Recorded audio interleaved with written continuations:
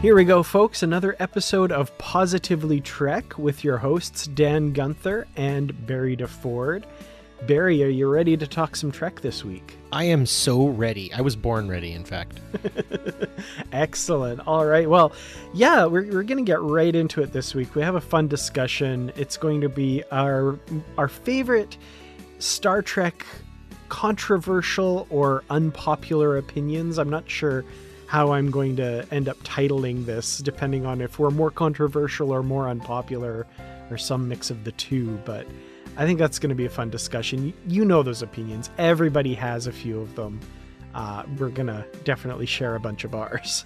I hope it's also a chance to meet people where they are too. And in these kinds of discussions, I think oftentimes one can get the gatekeeper notion or like the super nerd notion, all that sort of stuff. But I really do think that this is the, for me, the meat of Star Trek is it's an imperfect thing, right? And in that respect, we can look at it from imperfect angles and make imperfect judgments on things. And in that, I think you find the love of the entire franchise itself, right? Absolutely. And yeah, when I say opinion also, I want to really emphasize my definition of opinion, which is it's not something that I believe to be a fact. A fact and an opinion are two very different things.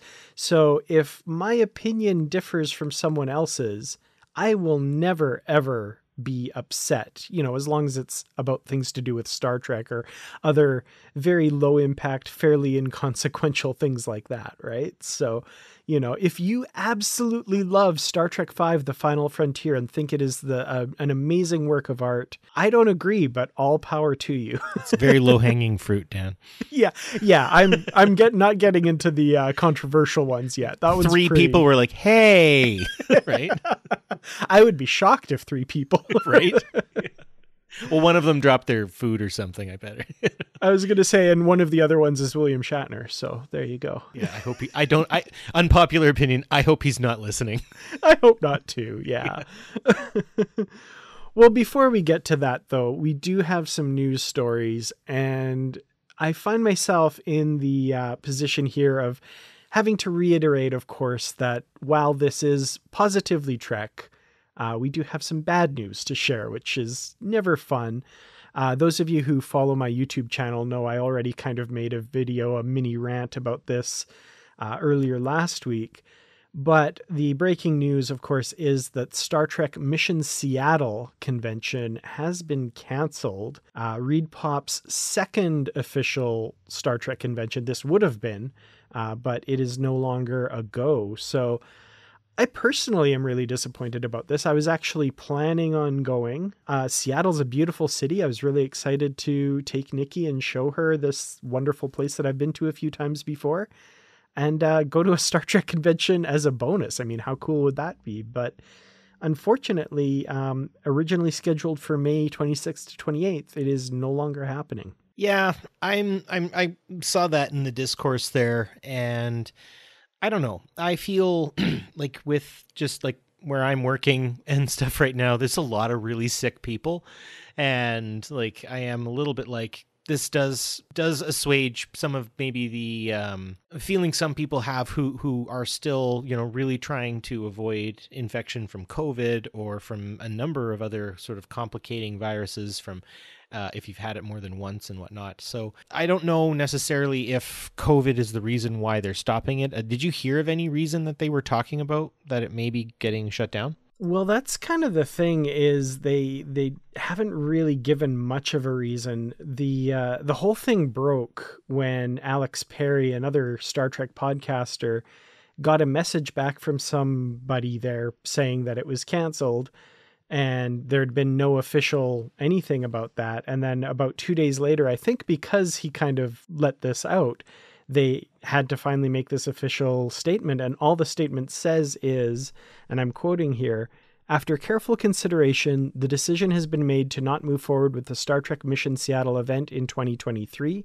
We are working on new ways to bring our favorite Trek fans the optimum experience, and we look forward to celebrating together again in the future." And with this image that said, "Read this full post for more information." And that's the full post. So that's it. I guess like there is always this, like, do they know something we don't? Like, what then is the reasoning? And yeah, that's mighty cryptic. Mm-hmm.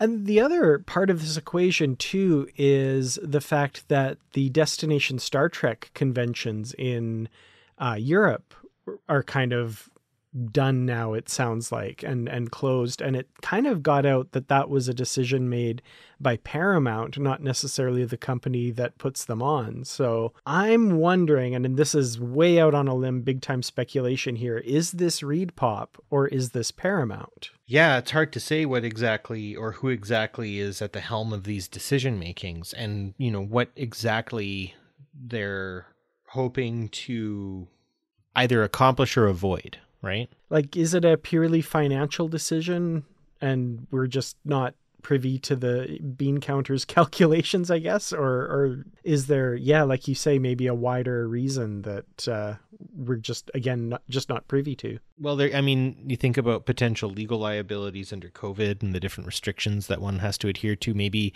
it is just that sense that in a post-COVID world where infection from infectious diseases is now just sort of like name of the game, I bet you that changes certain liabilities, and it could even make something like a convention unprofitable. And obviously, if something's unprofitable, then it dies. Yeah. So, you know, I mean, they wouldn't want to say that. Like, we don't make enough money off you nerds, so we're shutting this crap down. Like, I don't know. Right? Yeah. But it makes me wonder. Absolutely. Well, and also the other elephant in the room, I guess, of course, is Star Trek Las Vegas. And they, Creation previously had the license and it was given to Reed Pop. And now Creation, they just sent out an email today that I'm looking at on my phone right now. And the subject line is STLV, still the one and now only major convention in the world. So they're really jumping on this. And the body of the email is throwing a bit of shade in Reed Pop's direction, I think. Yeah, I kind of got that impression as well, just sort of from how this is all panned out, where Vegas is like, well, we're brave enough. But I mean, like, I guess like they can have day after day shows of Celine Dion, and apparently that's profitable. So, I mean, if you're going to do something like that, I think Vegas is the place to do it, because it's just so geared towards banquets and conventions and people, doing all of that stuff, right? Maybe that's the case. Like maybe Vegas, Atlantic City, and like Macau can be like the new Star Trek haunts, just because they're good for like gambling and other sorts of things like that, right? So what else is going on in the world of the news? I hear we've got some stuff on the outline that I'm not scrolled to. Hold on a second. Oh yeah, Prodigy season 1 is coming to Blu-ray pretty soon.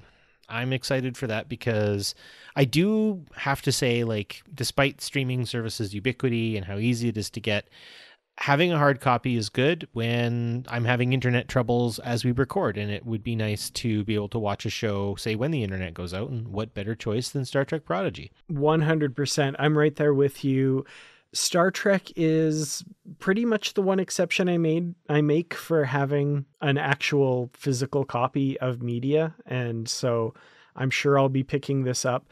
It's they are releasing it in 2 parts, it looks like. So we've got Prodigy season 1, volume 1. So it'd be like the first 10 episodes of the season, with the second set coming at some later date.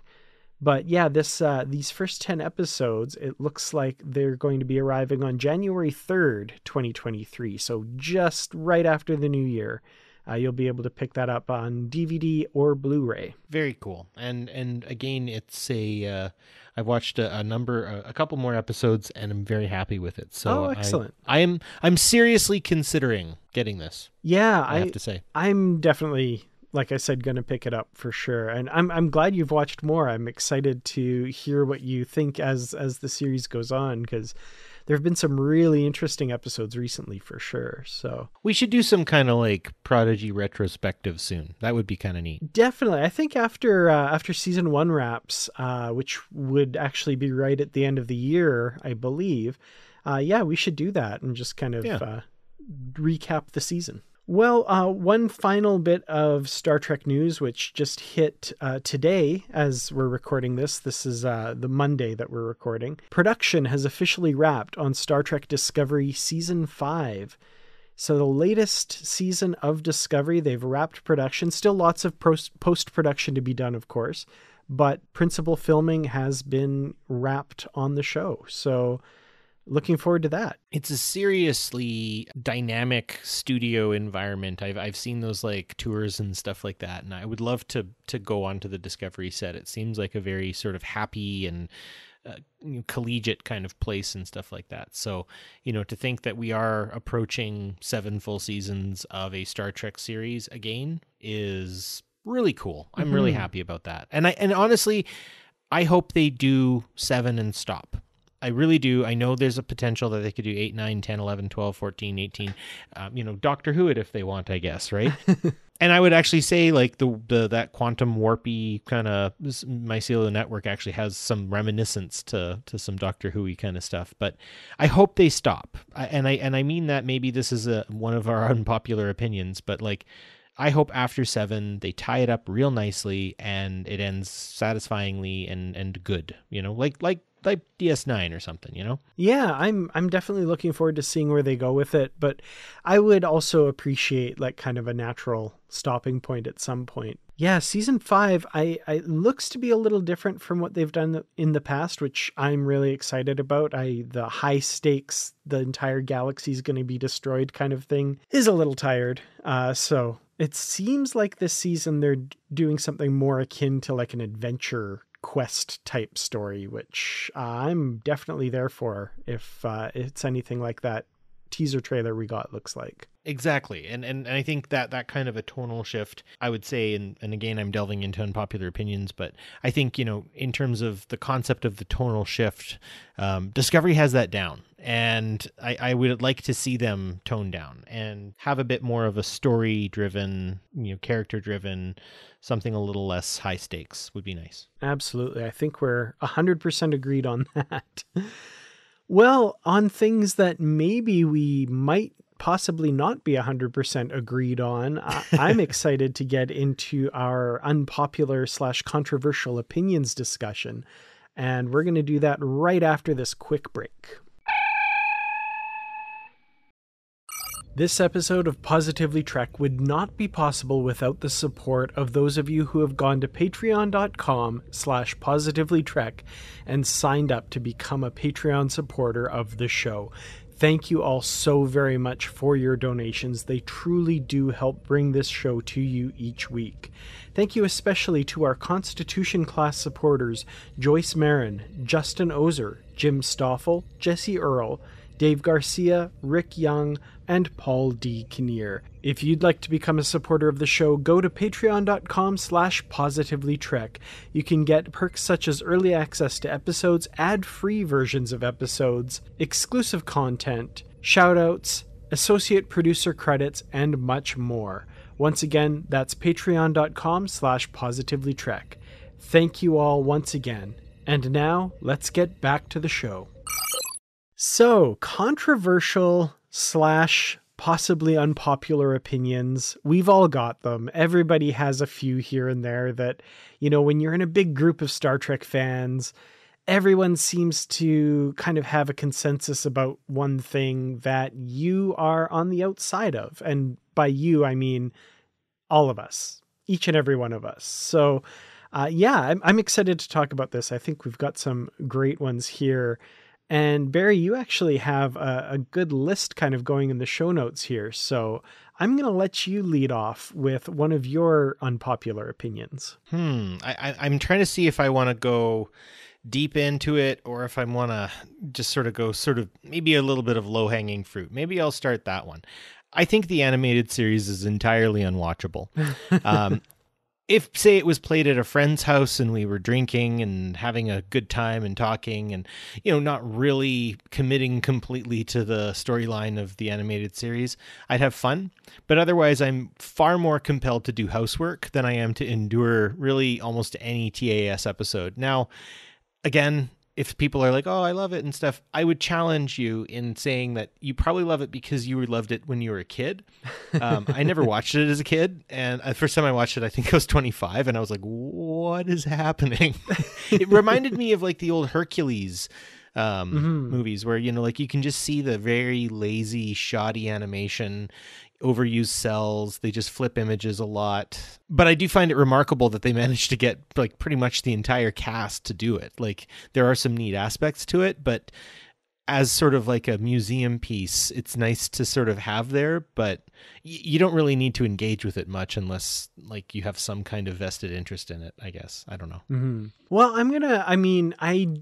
again, these are controversial and unpopular opinions. I'm going to not entirely agree with that one. So that's interesting. I like that. I also do know, and I'm not couching my opinion in carefulness because I know he's probably listening, but Aaron Harvey is one of our regular listeners, and I know he has thoughts now. Hey, love, nothing but love, but like, yeah, that's just where I'm at. No, I hear you. And there are episodes of the animated series that I find very, very difficult to watch.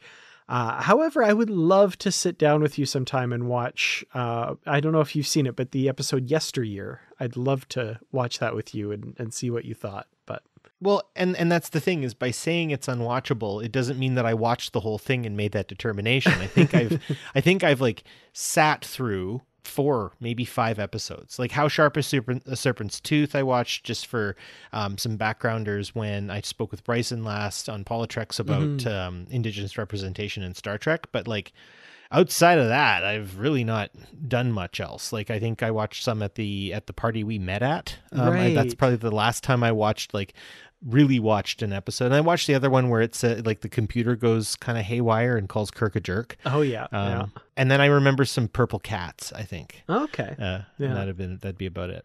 I think for me, the animated series does really well from a curated perspective. I think it's one of the ones that like, you know, you don't need to, I wouldn't recommend sampling everything on the plate. I would say, try this one, try this one, try this one, and that's probably good.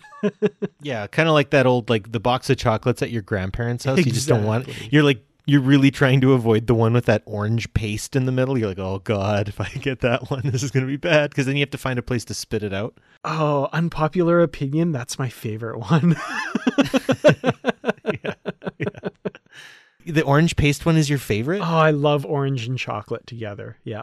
Well, Terry's chocolate orange is an absolute work of art.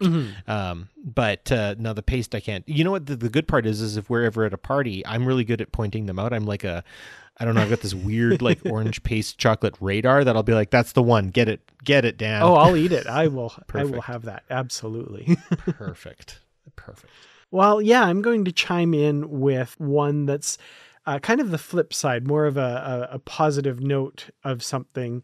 The Deep Space Nine episode, Move Along Home, you know, where they sing Ala Moraine and they go through that whole thing. I freaking love that episode. I've loved it since I was a kid. And it's probably one of the reasons I love it. Again, like you said with the animated series, I watched it as a kid before I was on the internet and learned that we were all supposed to hate it.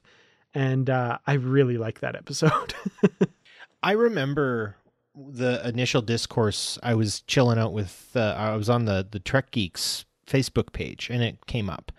And this is years ago, like this is 2016, a long time ago in internet years. And I remember even then people were like, come on, like, yeah, it's not Profit and Lace. Like, come on. Yeah. And going back to it, I think that's the point is it gave the actors a chance to kind of lighten up. It doesn't really, I mean, it's early in the series too. Mm-hmm. So, you know, it is kind of still finding its legs and stuff like that. But I don't know. I think basing it off of getting stuck in a child's game is right up Star Trek's alley. So if anyone doesn't like it, it's not like they're drawing from something terribly high concept here. Yeah, it feels very TOS to me, which I don't think that's why I really like it. I think I just like it on a number of more basic levels than that. But it definitely does evoke that feeling. And like as an adult and as somebody who's studied story structure and writing and that sort of thing, I can see the weaknesses. Like I understand why it's not a particularly well-crafted story, but I still just enjoy the heck out of it. I love hearing Avery Brooks with his beautiful voice singing that ridiculous Ala Moraine song, and then Kira following him with that really annoyed voice. Ala Moraine, count to 4, and she's just like not singing. I love it. I think every moment is, I grin through the whole thing. I think the GIF that you see on social media when you use for that, like it's the one where you see Bashir come through and then he kind of does his little thing and then Kira drops in and does her like salute and like flies off. You can even just see like Nana's like, good God. Like, I think it's like I like Move Along Home. I like watching the actors. Okay, so like I have this thing, another unpopular opinion. I love Gilmore Girls, but I have no interest in the storyline or any of the main characters. I watch Gilmore Girls just to look at the extras. It is so fun to people watch on Gilmore Girls. You just watch the extras. I've watched guys have like football passing games. I saw 2 girls pointed at a sprinkler for like several things. I've seen the same guy get up and pick up the same backpack 3 or 4 times in a scene. It's just, Gilmore Girls is a gourmet of just extras, just doing whatever the hell. I love it. Anyways, I like watching Move Along Home also because I just noticed that it doesn't seem like the actors were enjoying themselves. And they were probably like, oh my God, they wrote this thing on a legal pad in 20 minutes, I bet, you know? But it's like, I don't know, it's like watching a cat get a bath. Like there's something amusing about it. Yeah, I definitely see that. Also, the one thing I remember also is Bashir is just so cringy in that episode. And Cisco's just kind of redressing him the whole time. I don't know. I still really enjoy it. I love it. Yeah, no, I think that's a good one. Well, moving on to other Deep Space Nine characters, see what I did there. Worf is a terrible father. Like, I just think he's... And that's the thing is, like, it's not that I think it's something against Worf. Like, I just think that Alexander was an extremely poorly written character who he never gets anything terribly interesting to do. I am going to absolutely 100% agree with you on this one. I don't know how unpopular this opinion is, maybe controversial, but I see a lot online, people commenting on Worf's parenting, and it is really, really bad. In a franchise in which there are a lot of not great parents, I think Worf takes the crown as the absolute worst father. So I 100% agree with you. There are barely any decisions he makes that are the right decision when it comes to Alexander. Absolutely. So what do you got? Well, I'm going to do another thing that I really, really like. And I admit this unabashedly. I absolutely love this film from top to bottom so very much.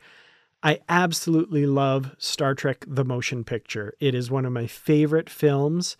And there's the reason probably is that it was one of my first major introductions to Star Trek. I remember my mom bringing home like a rented VHS copy of it. And from that moment where they show like the Klingon ships going towards the cloud creature and you have that big swoopy camera move as the Klingon ship passes below the camera and it swings up and you see the cloud. At that moment, I was basically looking at the screen going like, what is this? And I need more of it now. Again, I'm not going to disagree with you, but I'm going to add a caveat. If you're going to watch Star Trek: The Motion Picture, and this is not something all of us are capable of, you need to see it in a theater, I would say, to really get the true appreciation. And the reason why I know this is because I've done this a few times now. I used to live in a bigger city that had many more theaters, and in that theater, they would sometimes show kind of classics, right? So like Goodfellas or Raging Bull or, you know, From Here to Eternity, even Metropolis, like some older stuff. Like they had Buster Keaton things. And so it was a really good way to kind of get your fix and watch these shows the way they were meant to be seen, right?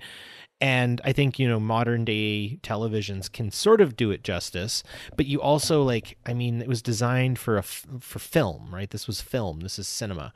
And I think that's what I would call the motion picture. It is cinema. It's not just a film. It's not just a movie you go see. This is eye candy, it's ear candy. It's, done very much in that sort of space odyssey. There is a Kubrickian feel to it in the way it gives its visualizations. It's a very immersive story. Yeah, they have like that overture at the beginning with just a blank screen and a theme playing for like almost a full 3 minutes. You're like, what is going on here? Yeah, people taking their seats, right? Like this is, you're not there to just watch a movie. You're there for an experience. Like I remember way back in the day, I think Red Letter Media mentioned something about good sci-fi is, one of two things, right? It's fast or it's slow, right? And he's like, in Star Trek the Motion Picture is that way, right? You can start the movie and then like get lunch, go get a grease job on the car, visit with a friend and come back, and Kirk will have finally boarded the Enterprise, right? Yeah. But you watch it for that. You have to sit down. Like this movie is an investment. Like you can't casually watch that movie. No, absolutely. And it's funny you say that. Like I have never watched it on the big screen, but that feeling of being a kid and watching it, and I'm thinking back to the television we had, and it was significantly smaller and lower resolution than anything we have nowadays, like not even comparable. And I feel like I've seen it writ big, even though it was probably 4:3, like it probably wasn't even letterboxed. Like I just remember just being like, wow, and just filled with awe about what was happening on the screen. And everybody says, it's slow and it's the motionless picture is kind of the dig that people make. But man, I just remember loving that so much. And every moment, like Spock floating into V'ger with the spacesuit and mind melding with it. I was just so into every moment in that movie. Well, and there's a lot of philosophical things as well about all of that too, right? Like, I mean, I can't even necessarily get into some of it, but like there's some connotations. There's, the concept of life. There's the concept of like making life, right? Decker helps make life in the end, really, right? He completes a circuit. And then like at the start, you in certain shots you see his Wang, right, through his weird uniform. So like there's weird bits to that movie. There's aspects and elements that I just have to say, like, as unpopular opinions go, you're not going to really get any argument from me there. I think that, but I think you have to like the motion picture on its terms, maybe, I guess. Maybe kind of moving into sort of similar territory. Of course, we talked a little while ago about the scary moment in the transporter in the motion picture and just how disturbing it was for me. Actually, after seeing that scene, that's really what piqued my interest into what the transporter was all about. And then obviously there's been a couple of like scientists who've talked about it and everything else. And I've pretty much drawn the conclusion in my mind that the transporter is a suicide box. And I mean, there's kind of two fields of thought there, that what it does is it meticulously takes you apart and it moves your particles at the speed of light to where those exact particles will then re-render yourself in the exact form that it came in. So all you'd really feel is kind of fuzzy for a minute before you'd be getting reassembled somewhere else, right? Mm-hmm. And the other one is the transporter destroys you, and it takes the entirety of your genetic code pattern, everything, and it puts it through a digital buffer where then it is broadcast to another place. And like a replicator does, it is able to replicate you perfectly in that place. And I would just say that if you think of the idea that a person like Scotty's pattern is put in and stuck, right, in forever or whatever, when it gets picked up by the Enterprise D, that's just a faithful replica of what was Scotty sitting in a digitized pattern buffer that was slowly corroding and corrupting over time. So I would say in that respect, it's kind of like if you typed an essay, right? Let's say you type an essay on the computer and then you print that essay. Are you holding the same essay? Mm-hmm. Yeah. And the second question is, does it matter? It's an interesting question, and I really like it because, someone would argue or could argue that the transporter is the first way you described, right? Like it's not destroying anything. It's just taking your molecules and sending them physically to another place. But if that were the case, what is Thomas Riker made of then? I rest my case. Exactly. Or how do the two Kirks in The Enemy Within work? Like, right? It's created something.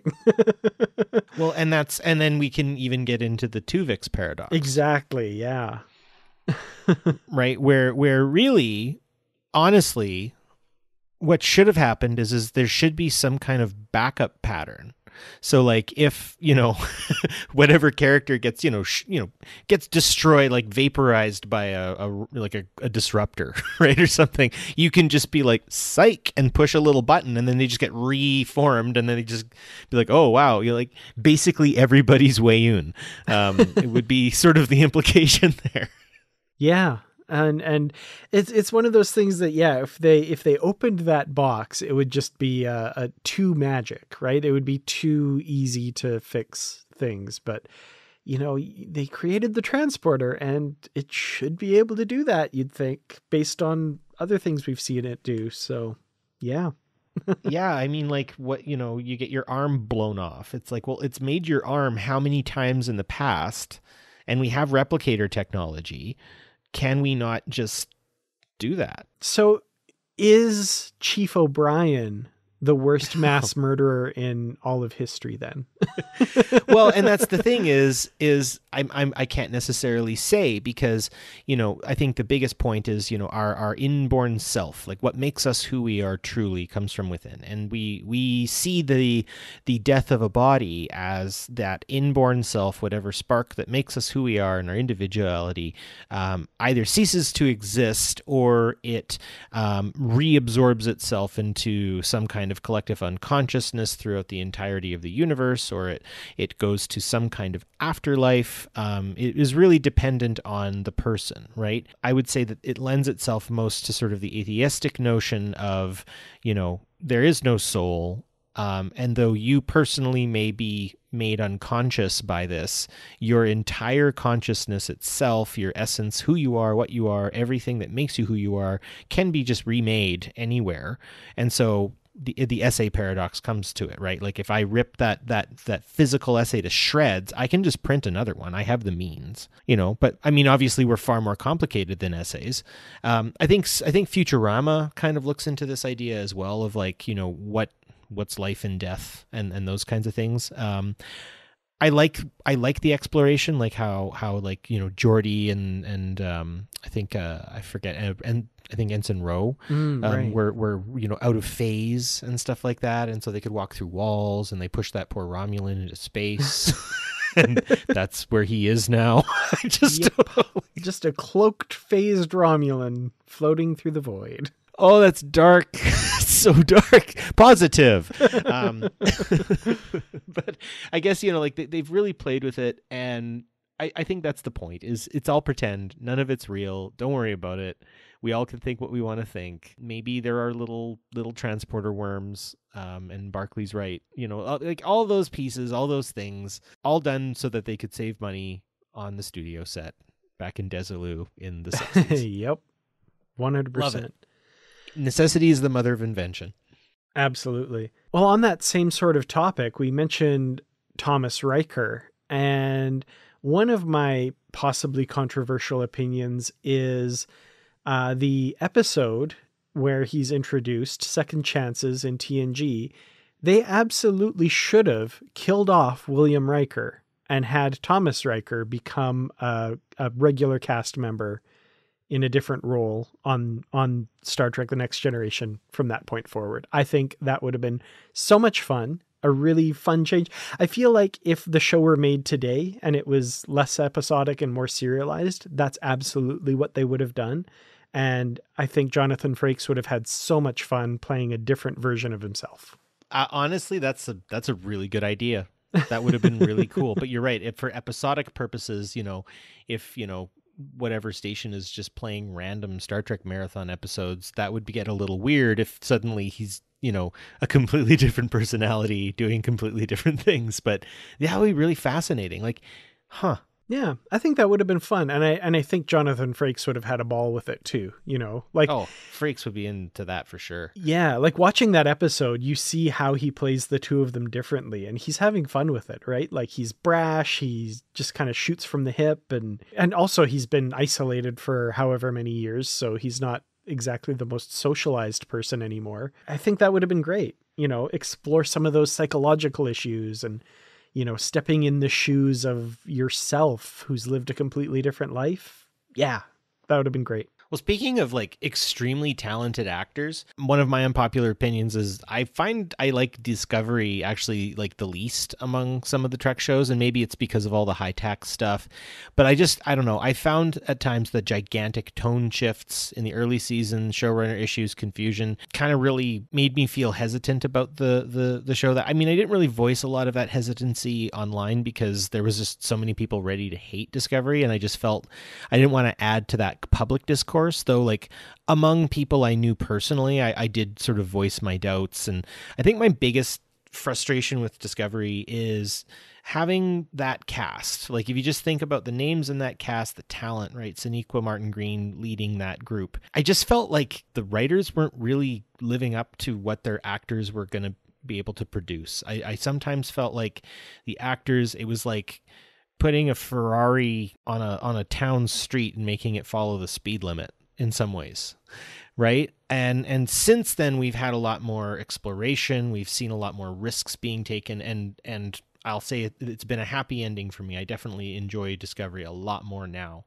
But I just really felt that was my biggest complaint, was this amazing, talented group of actors was being wildly underutilized in what I was considering kind of, here you go, storytelling. And I'm glad that in a lot of cases, the fans had a lot to say about that in a way that I think the writers listened, and that's why we're getting better seasons now. But yeah, I don't think I'll ever need to watch the first season of Discovery ever again. Yeah, that's fair Meh. enough. I have issues with the first bit of Discovery as well. I feel like me personally, I'm pretty forgiving of a lot of it because, it's the first Star Trek back after however many years. They're finding their stride, whatever, blah, blah, blah. But yeah, there are some big like left and right turns that just like, okay, I have a little bit of whiplash here. What's going on? Sorry, is that character Ash Tyler or Vok? I'm still kind of not really 100% sure how that all worked there, but yeah, I mean, the fact that they had Michelle Yeoh, right? And she's so incredible. Oh man. Now I really want to see more of Prime Giorgio, and I'm so sad they killed her off in the second episode. Oh, anyway, okay. This isn't a Discovery Season 1 podcast. but you're right. Yeah. Again, an amazing talent, and obviously bringing her back and getting her to be kind of sassy and all that stuff. You can tell Michelle Yeoh had fun with that, but I felt like we didn't get a mirror to the character we barely we got a mirror to a character we barely knew. Yeah. So really, I'm far more engaged with Mirror Giorgio because she did just so much more. Yeah, absolutely. Yeah, and that's just like I wanted to see way more of the other version, and we just never got it. Yeah. Yeah, there were certain moments, and again, like you, I kind of kept a little quiet about it, on social media and stuff. But there were moments that as longtime Star Trek fans, and I'm sure if, everyone out there kind of searched your soul, you'd recognize this feeling a little bit, where a character would say something or do something on screen and you'd have that little like moment where you're like, well, maybe nobody noticed, and you just move on. We're like, that doesn't really feel like it fits with, okay, no, that's fine, moving. And I mean, they were few and far between, but they did happen. And like you, I love Discovery now. Like I'm much more enamored with the show now as it's gone on. But yeah, there were those moments for sure. Well, another one I have is regarding the film Star Trek III: The Search for Spock. And this one tears me apart a little bit because this film has some of my absolute favorite moments in all of Star Trek in it. There are moments in that movie that I just are like my favorite moments in Star Trek. But that movie drops the ball in big ways so many times that give me those exact same, like, ooh, I don't know about that feeling, which is hard to say because it's such a classic part of the original films and, you know, a big part of the trilogy that everybody speaks of. But for me, just as an example, the Genesis planet, when they say it ages and surges and they show like the sun really quickly setting. And I'm like, you're Star Trek. You need to be better than that. That's not how that works. Just because an orbit speeds up around a star, that, first of all, that would kill everybody. Second of all, that's not how time is made. That's just how we keep track of time. That's not science. Star Trek, you need to be better. Yeah, I'll buy that for Superman 4 exactly. Yes. But I'm not, yeah. See, I like the search for Spock, and I like it because of Christopher Lloyd's performance personally. Oh, yes. I mean, I love that too. And I really just watch it for that. And, you know, you're still seeing the Star Trek actors, the original crew, still kind of in their prime, you know. Even by the voyage home, you can tell they're getting a little like, okay, kind of thing, right? Mm-hmm. But I mean, I see what you're saying. There are the need to bring Spock back was necessary. And I feel like, yeah, they ignored a fair bit of science to get him back. And a lot of magic took place. It's a very magical film. Yeah, in a way that, like, I don't know, I feel like 80s storytelling, there was a lot of that. Like, my wife and I recently finished watching Quantum Leap, and they would often do something in their stories that really bugged me. Like, there'd be an episode about, you know, this person that Sam has leapt into, is he actually a vampire? Like, oh no, of course he's not a vampire, blah, blah, this is why, this is science, blah, blah, blah. And then right before he leaps out, they like realize he can't see himself in the mirror or something. And they look at each other and it's like, and then he leaps out and goes somewhere else. And it's like, you just have to have that little stinger of like, ooh, it's creepy. No, come on. If commit to science or don't. Fair enough. This is pedantic me. I fully admit I'm putting the Dan in pedantic right here. I get it. I'm being, yeah, but I mean, you got woo in my hard science fiction, which Star Trek really isn't, but that's another discussion. Well, I think I'm going to end my list here on this one because it's somewhat apropos of what you've just said, and that is when we Star Trek folks start talking science. And I hate The Big Bang Theory. Like, it is easily my least favorite show in recent memory. Though I have to say, in a weird twist, I find young Sheldon charming in a Wonder Years sort of way. So, I mean, I am beset by my paradoxes. We contain multitudes, my friend. It's a strange thing. But I find, you know, their stalking for love, their sort of in-out group behavior. There's just a lot about them that, you know, they're quite reactionary. They create tropes for nerds. And so it's funny because, like, I think what it does is, you know, we've talked about conventions before and what conventions mean to us and how important they are and stuff. But, you know, you ask any person who, you know, outside of the Star Trek world, and they think a Star Trek convention is just a bunch of Sheldon Coopers getting together and, you know, sort of in a hostile tone adjudicating one another's costumes, right? Mm-hmm. That's the last thing from it, right? Like, first of all, I think that, you know, I think there's a lot of talk about him being, you know, neurodivergent in one way, shape, or form. And maybe some people find that, you know, like, you know, I find meaning in that, and I appreciate someone being represented that way. But, like, I feel very much like the people I know in the Star Trek community who are actually neurodivergent aren't like him at all. Mm-hmm.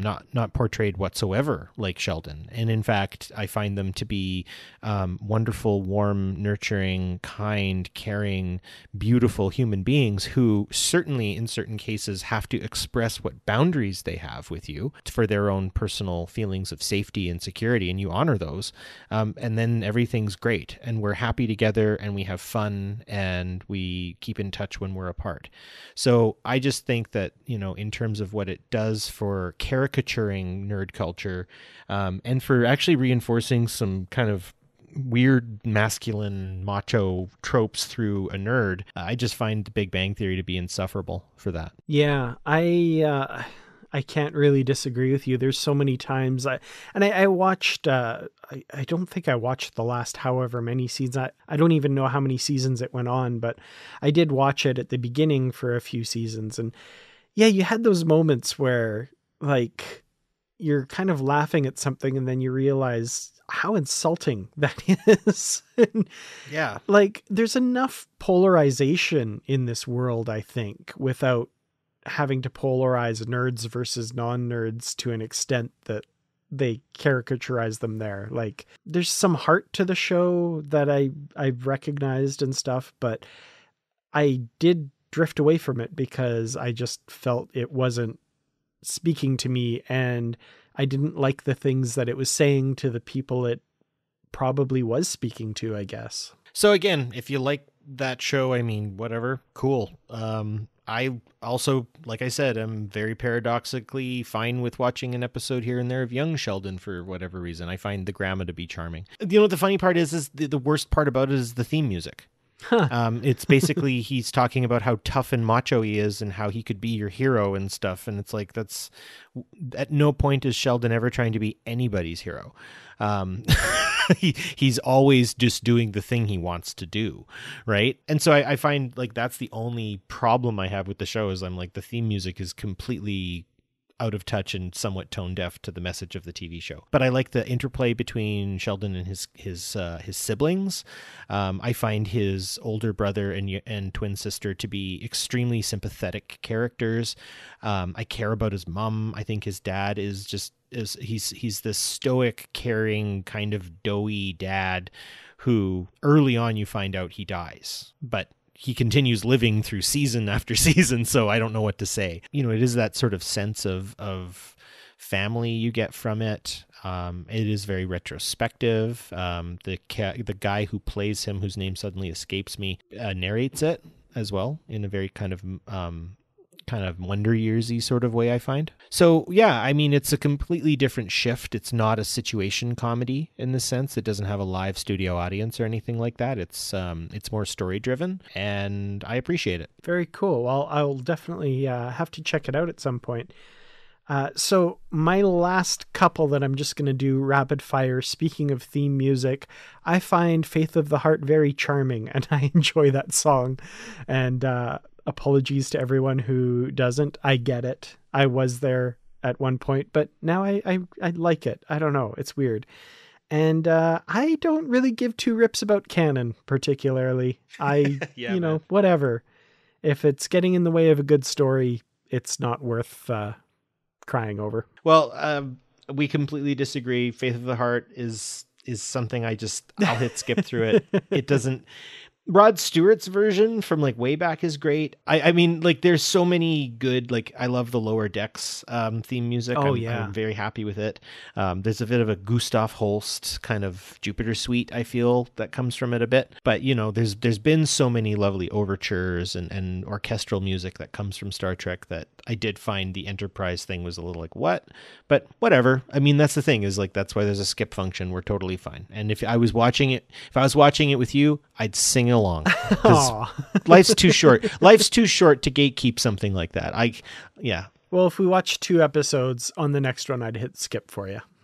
And I'd high five you for it. So it's all good, right? Well, that was fun. I think there's a lot of enjoyment to be had in some of these discussions, and I'm sure there's way more out there that if the two of us were to plumb the depths, we'd come up with more. But I'd love to put it out there to the listeners. What are some of your favorite controversial or unpopular opinions about Star Trek? We'd love to hear from you about that. So reach out to us, positivelytrek@gmail.com. You can email us, or of course you can find us on Facebook in the Positively Trek discussion group. And anywhere else online you find Positively Trek. I'm in the midst of setting up a Mastodon account for Positively Trek, so you'll soon be able to find us there as well. That will be the only reason I go on Mastodon.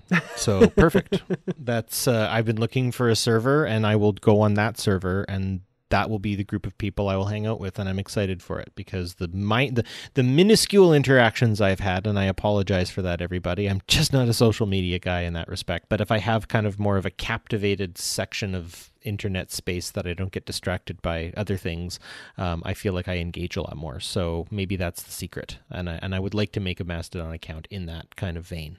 Awesome. Yeah, I've been playing around with it for a couple days, and I'm getting a bit better at it. There's a bit of a learning curve, but I think I'm getting my head around it a bit. Good. Well, that's good. I'm excited for that. Excellent. Well, you can also find Positively Trek, I should say, on Instagram. I don't usually shout that one out, but yeah, Positively Trek on Instagram. We're there too. So be there, be square. Absolutely. Well, you can find me online, again, in the Positively Trek discussion group, Instagram, KurtRats47, and Twitter for about another week, and then I'm out. So yeah, you can find me on Facebook. I am a lurker on Positively Trek, and I'm on this show, and you can find me here. Don't look for me on Twitter, because I don't think Twitter's going to be a thing in its current form for much longer, and I think the writing's on the wall.